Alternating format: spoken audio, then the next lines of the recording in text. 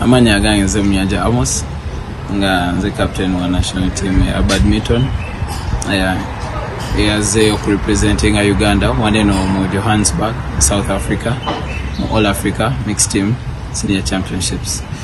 Newankubadde twafunye okuwangulwa batuzanya Egypt onako olwaleero abazanyi bange betegefu okubeera nti no bakomawo n'amaanyi mu individuals eze tugenda okutandika olunaku olw'enkya era nga mental strength yaabwe nzikiriza nti no eri okay okulaba nti no tuteekawo okuvuganya okulungi mu individuals.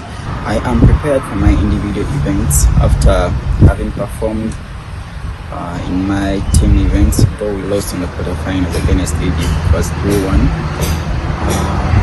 We got to realize our players' mistakes and weaknesses, so we hope to put up a better performance in the individual events. Amanya nzena Rosa Tracy na mzanyi wa Badminton. Ndi ku timu eyaja South Africa representing Uganda mu mpaka za All Africa Senior Championships. Ndakugamba nti mu team events tebyagenze bulungi kuba nti twa losing eri Egypt yabadde 3-1 naye nga nsuubira nti mu individuals tujjasobola okwongeramu ku maanyi oba n'okuwangula. My name is Mbabazi Gladys, Team Uganda. Hard luck to my team that we lost yesterday.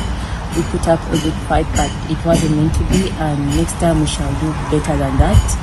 Now that we have a day off, we have time to look upon what we did yesterday and try to see what to mend in the individuals so that we can perform better than that, and we hope for the best.